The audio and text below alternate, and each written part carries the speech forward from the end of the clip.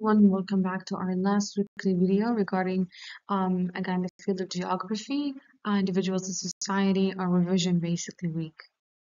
Now, to start off, we're going to basically be dealing with various concepts of vocabulary regarding the final or our E1 basically exam, geography, physical geography, cultural geography, the difference between them, a couple of resources like GPS, GIS, time, place, which is the theme of our unit, scientific and technical innovations, progress, location, remote sensing, certain basically philosophers, well-known contributors in the field of geography.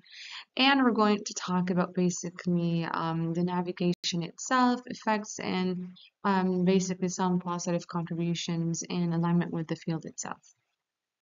And now regarding our E1 exam, the unit is going to be listed into different lessons. So lesson one, we're going to deal with the field of geography. Again, it has what geography is, the history of geography, and some aims for studying basically geography. And these are a couple of guided questions that would help you throughout the lesson itself.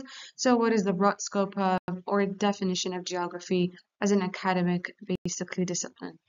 Now, in regard our second unit, it's about the contribution of various Arab scholars to the field of geography itself. So we're going to talk about various contributors of Muslim travelers and traders, the invention of the astrolabe itself. So again, coupled with guided questions like in what ways did Arab scholars contribute to the development of cartography, for example, as a field itself, and what were their notable achievements in map making itself. So we're going to talk about a lot of famous and well-known names. We're going to talk and indulge with basically some scientific knowledge, as such as astronomy, mathematics, into the contribution again to it to basically geographical studies. As you can see here, we're going to mention in match most famous and ancient geographers in the and their contributions throughout history itself. Again, we have Strabo and Idrisi, Alexander. Again, we're going to talk a lot of them, about a lot of them. And again, we're going to talk about specific achievements to each one of these famous contributors too. Lesson, we're going to talk about the difference between physical and cultural features, generally, or characteristics.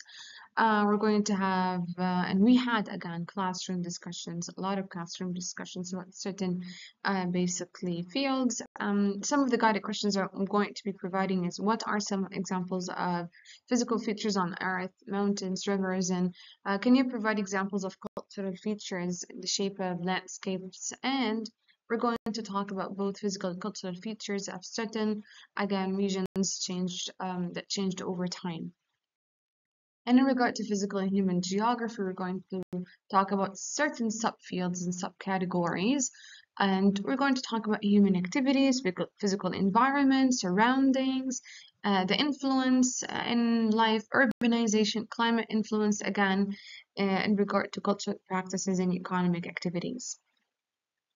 As a conclusion to our unit, we're going to link geography and technology by talking about geographic information systems like remote sensing at some point. And we're going to, again, answer a lot of guided questions to how do technologies such as GPS, GIS enhance the efficiency and accuracy of geographical fieldwork and data collection.